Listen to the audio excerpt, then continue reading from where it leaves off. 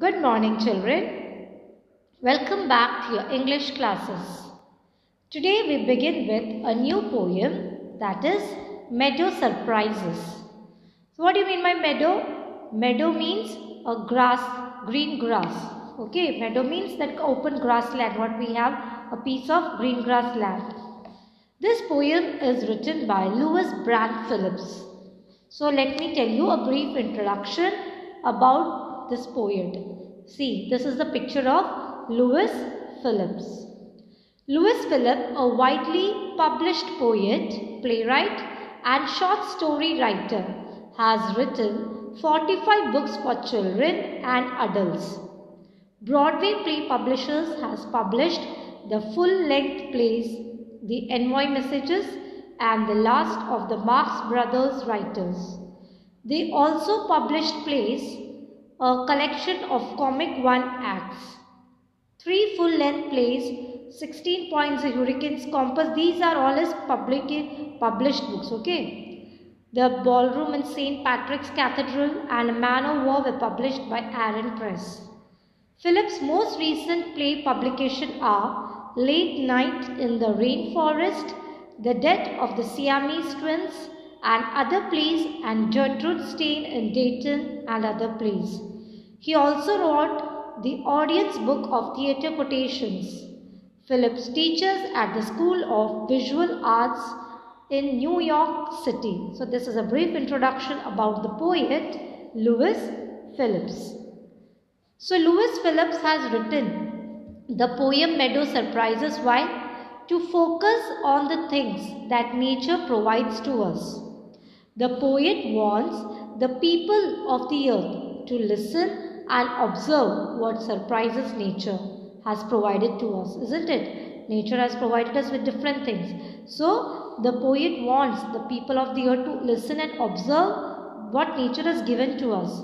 He wants his reader to feel the beauty of nature. In this poem, he had emphasized the surprises that nature has provided to us.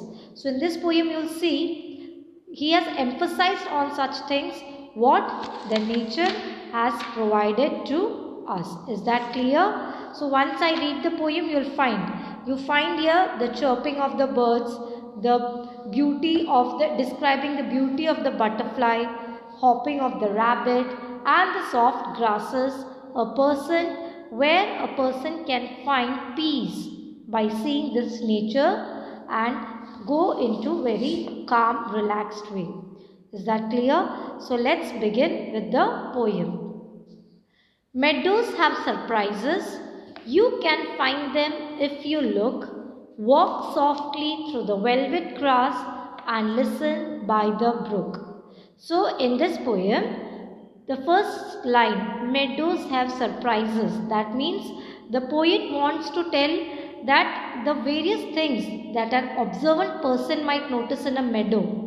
Meadows have many wonderful sights if you observe carefully, isn't it? So the poet telling that you keep your eyes and ears open as you walk through the meadow, through the soft grass by the following brook. So if you look them carefully and if you walk softly, velvet grass. What do you mean by velvet? Velvet means very soft. And listen by the brook. The brook, what do you mean by brook? I'll show you. So meadow means a piece of land covered with grass, and surprise means that's something unexpected. So in this first stanza, meadows have surprises. If you find them, if you look, walk softly through the velvet grass. Here, find the adjective that is used for grass. Which is the adjective? Yes, velvet. See the beautiful describing word used for grass.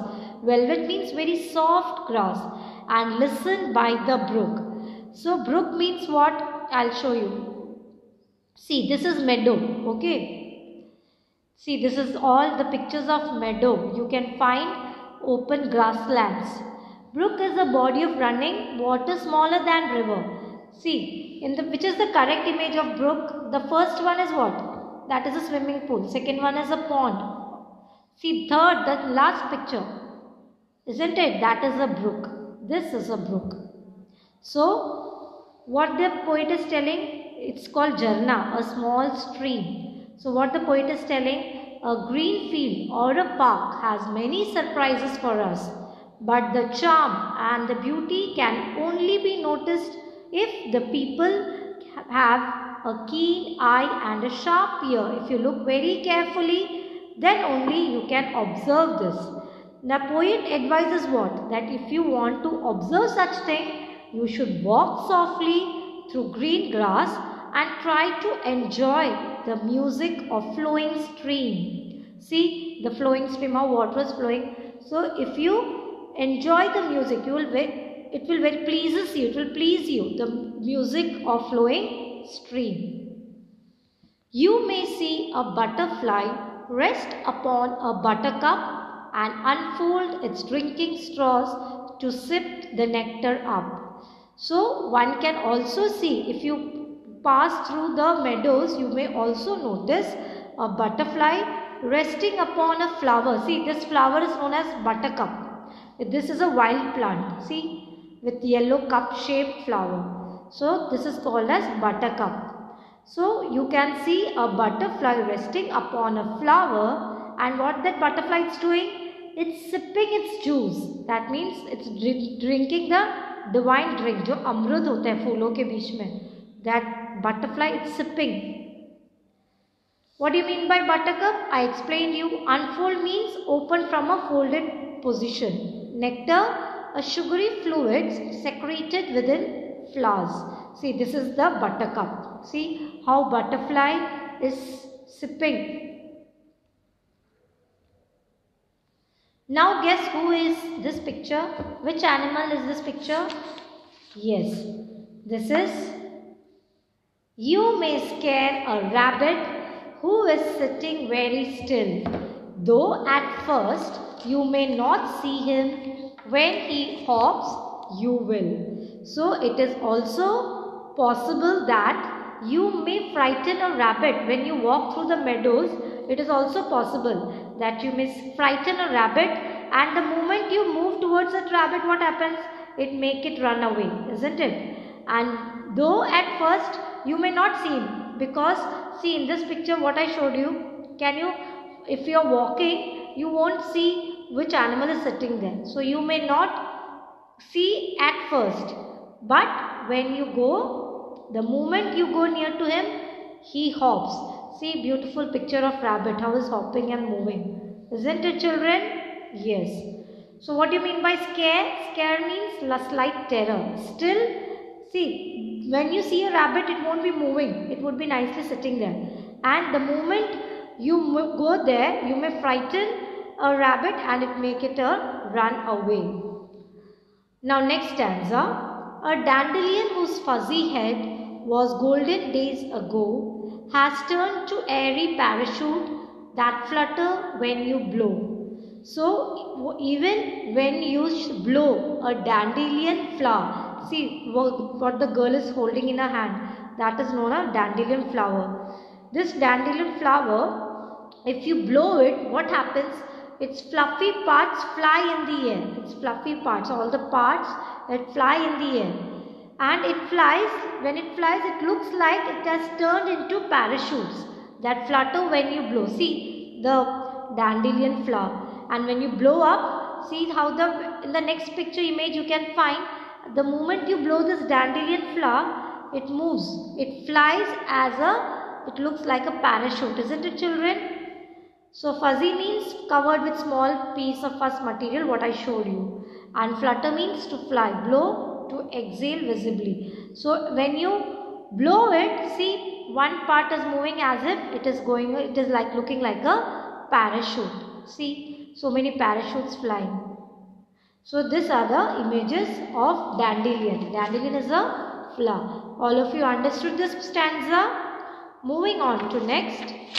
Explore the meadow houses, the burrows in the ground, a nest beneath tall grasses, the ants' amazing mound. So even when as you walk through the meadows, the green fields, the meadows have a number of houses. Now which houses we are talking about? The poet? The poet is talking about like burrows in the ground, or the bird's nest under tall grasses, or amazing anthills. Have you seen anthill? Yes, जो कीड़े मकोड़े के जो घर होते हैं. But you can only discover them when you can see all these things. If you look for them very calmly, very kindly, and you lend your ears to them. If you have to keep in the very introduction I told if you want to observe the beauty of nature, you have to keep your eyes and ears open. Then only you will be able to find what the nature has given. So if you see the burrows in the ground, see the trees, the nest, these all are the burrows in the ground. The anthill, see कीड़े का घर, मकोड़े का. So these all are anthill houses. Oh, meadows have surprises and many things to tell. You may discover these yourself if you look and listen well. So this is the last answer what I explained you, that if you want to discover all these things, you can only discover them only if you look for them kindly and you lend your ears to them. Then only you will be able to discover all these beautiful surprises what the meadows, what the nature has given to us. Is that clear? So this is a very beautiful short poem by Louis Philippe. He wants to tell you about what nature has given to us. But in today's busy world, we hardly look out for such things. We hardly care for the nature, isn't it? Many of you are busy with your daily routine work. You don't get time to look at the nature around us. But if you listen carefully, you would enjoy the different sounds produced by the animals, by the birds, and the nature around us. So I hope you all have understood this poem. So you can write this poem in your notebook.